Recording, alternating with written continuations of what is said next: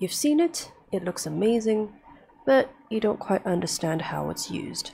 In this video, I'll be showing and explaining to you how to do the elusive guard point on the Longsword in Generations Ultimate, and the conditions for it to happen.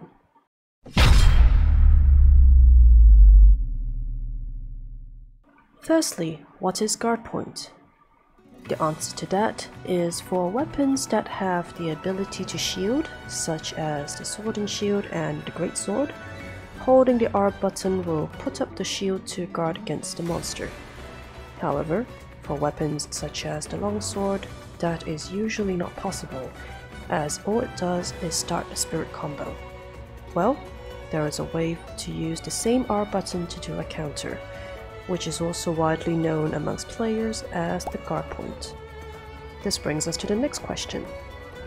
What does the guard point do? Aside from countering the monster attack, it also does 3 things.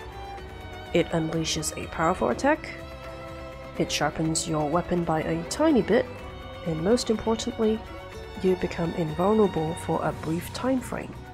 This is also known as iframes. Now that you know what guard point does, here are the requirements to use it. Guard point conditions.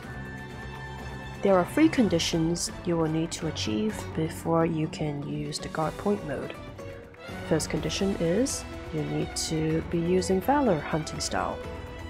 To do that, you simply need to change this at the equipment box shown right here. The Hunter Arts doesn't matter, as this will not affect your ability to use guard point. Second condition is your Valor bar needs to be red color. What this means is you will need to fill this bar that's just above your name until it fills up and turns red, meaning being in the Valor state. When you're not in Valor state, you will not be able to do any form of guard point. If you're first starting out, it could feel a little slow in filling the Valor bar, but there are 2 ways to speed up the process. The first way, and my favorite way, is to do the Valor Sheath draw attack as often as possible. Hold Y to start the Valor Sheath, and immediately hit X after to do the draw attack. Here is a comparison video of how much faster the Valor bar fills up when you use the Sheath draw attack.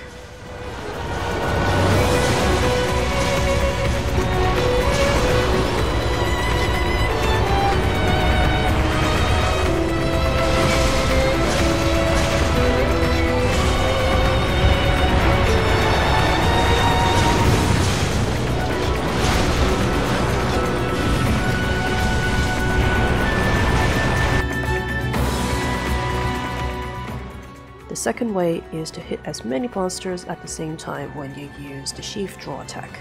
The monster size doesn't matter, but if you can hit several small monsters in that one hit, the Valor bar also fills up much faster.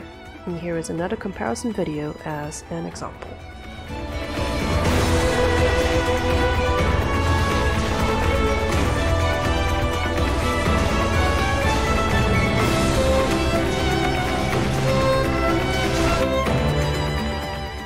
Third condition is your spirit bar, shown under your health and stamina, also needs to have a blue border and have some red inside the bar.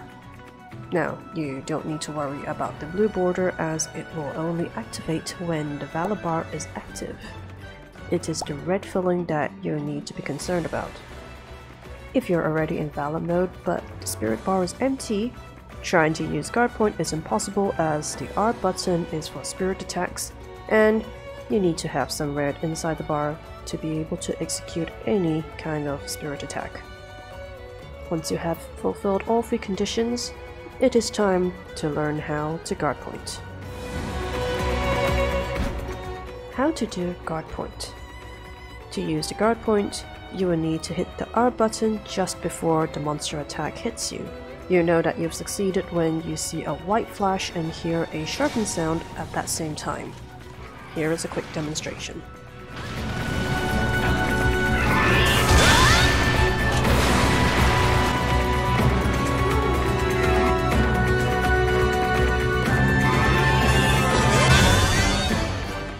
As the window to successfully execute the guard point is very small, you need to know exactly when the attacks will land to know when to hit that R button, meaning you need to know the monster's attack patterns very well to be able to achieve it.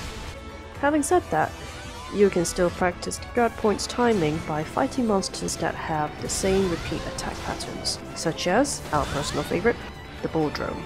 Ideally, you'll want to equip the best armor possible with the worst longsword you own, and bring no cats, so you don't need to heal as often, your practice monster doesn't die as quickly, and your monster will only focus on charging towards you.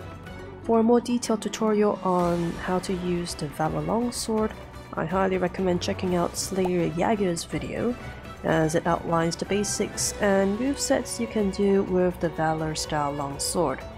And another hunter to look into will be CantaPerMe. His longsword fight with the Glavenus is a wonderful example of using the guard point with confidence. Go check them out in the description box below for links to their videos.